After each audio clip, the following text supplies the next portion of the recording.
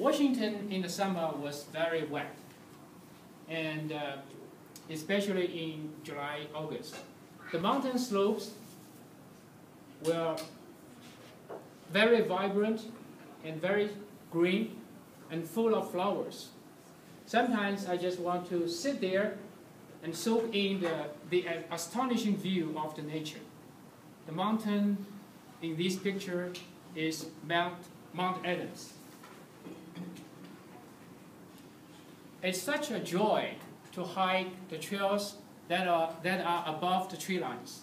Wide open views with endless beautiful mountains extending far, far away in the horizon. One day, I was hiking on the trail, and I noticed there was self-signal on my phone. So I checked the PCT group to see if there's any update on the trail. There was an announcement that a young Chinese lady whom I met earlier in Southern California has drowned in a river in the Sierra. Her name was Wang Taocui. Her trail name was Tree. She was a very lovely, sweet young lady full of passion for outdoor adventures, and she always wanted to help others. Hiking alone in the mountain, I was shocked by this news because just a few weeks ago, she sent a text message to me and asked me where I was on the trail.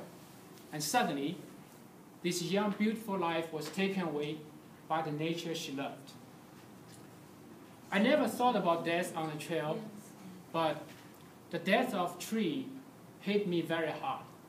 That I kept thinking how sad my family would be if I died on the trail. I became so emotional that I just wanted to go home and hug my wife and my 2 kids and tell them I don't want to go climbing mountains, taking risks anymore. After a while, I calmed myself down and I started to reassess the risk on the PCT. I realized Tree had made 2 mistakes. First, she should have skipped the Sierra like I did and hiked somewhere else. Second, she should not cross the Raging River by herself. After reassessing the risk, I believe I had enough outdoor experience to reduce the risk to a minimum. I loved the hike and I decided to continue. But I told myself I would be extra careful and not taking any unnecessary risks. This year, there are 6 people died, 1 person missing on PCT. The first person died when he fell on an icy slope. The second person died when he suffered a heat stroke in the desert. The third person was a young lady from Japan.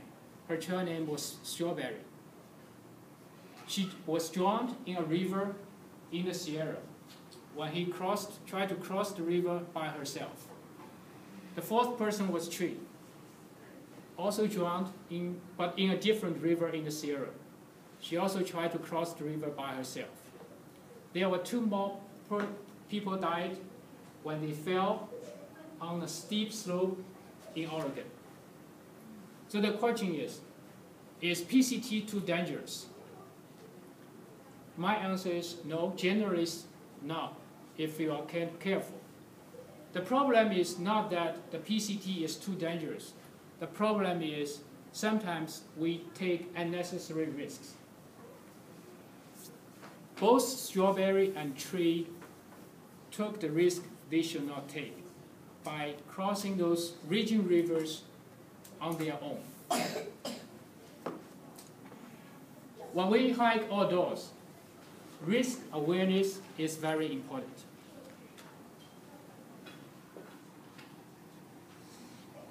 If you like berries, you will love to hike Washington in August. On some section on the trail, berries are everywhere. They're almost like the whole slope are full of berries. They are very delicious and they add extra joy to the hike. Most people who hike PCT will see bears on the trail. One day I was hiking in northern Washington, and suddenly I saw a bear right on the trail in front of me. I took out my phone and took a video of this bear. So let's take a look.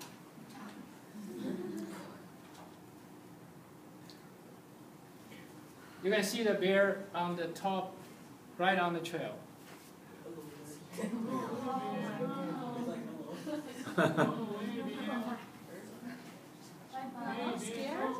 Is that a baby? No. Doesn't look very big. Yeah,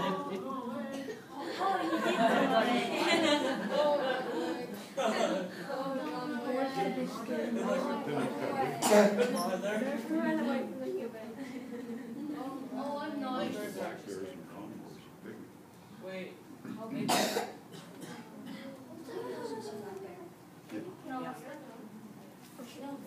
well, this bear apparently was not very afraid of me. It was eating something and doesn't care if I, call him or ask him to go away. But eventually, the bear turned around and left. Bears are curious, cute animals. Even though most black bears, they are stronger and faster than humans, they are actually very afraid of humans. I've seen black bears in Arizona and Colorado. More than half of the time, the bears will run away as soon as they see people.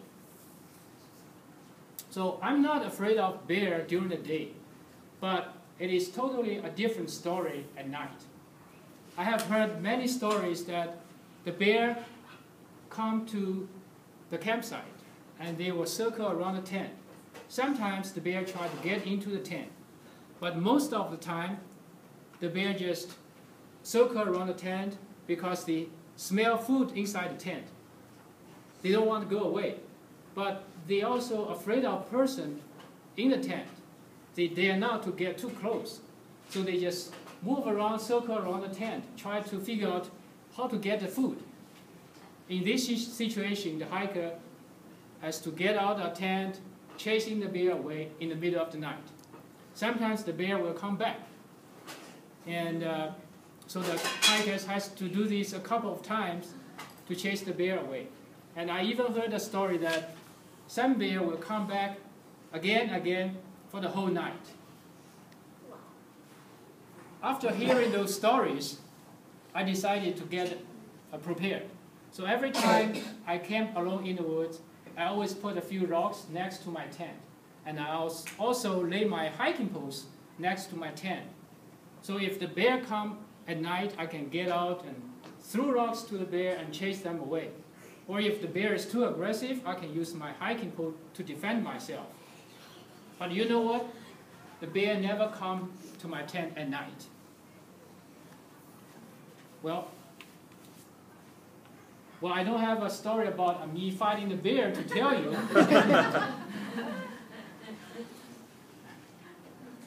After I finished hiking Washington, I came back to the Sierra to finish the section I skipped. By then, the snow was mostly melted and rivers were all easy to cross. The Sierra section of the PCT is the most physically demanding section. There are many high passes. The elevation of those passes are shown. One example here is a pass. I believe this one is the Mule Pass. There are many passes that we have to hike over, drop down to low elevation and climb another one, and again. The height of the pass is about 12,000 to 13,000 feet. That's why this section, the views are incredible. They are totally different than other sections on the PCT. Part of the PCT in the Sierra is the same as John Muir Trail. John Muir Trail is considered one of the most beautiful trails in the world. There were a lot of waterfalls, creeks, rivers, and also thousands of small lakes along the trail. This made this section of the hike truly unique and very special. After nearly 5.5 months of walking in the forest, in the mountain, and wearing out 4 pairs of hiking shoes, I finally finished my journey, PCT journey, in early October. The last 3 months on the trail, I developed plantar fasciitis on both of my feet. It was very painful to walk. But I pushed myself to hike 20 to 25 miles a day. And from this experience, I learned that no matter how difficult or how painful it is, as long as you push yourself, put one foot in front of another, you can go much further than you think. Success, a lot of time, is very simple. All we need to do is push ourselves as hard as possible and never quit. Hiking is good both for our bodies and for our souls. To be with nature is to be with ourselves.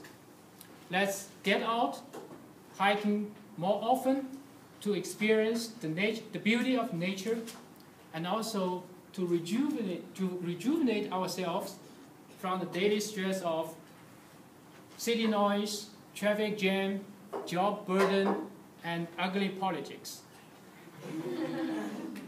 John Muir once said, "In every walk with nature, one receives far more than he seeks."